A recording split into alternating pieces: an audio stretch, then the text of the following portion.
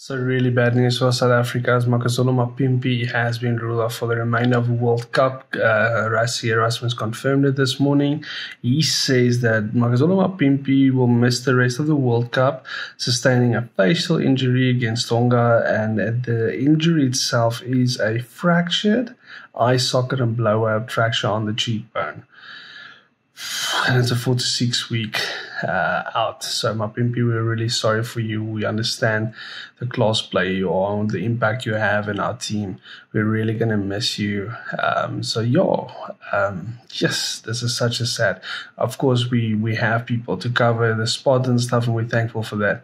But I'm really sorry. I saw that blow last night, and it was rough, man. It was hard. It was so hard. And the eye immediately just swelled up. So Mapimpi, good luck to you. We are very sad today.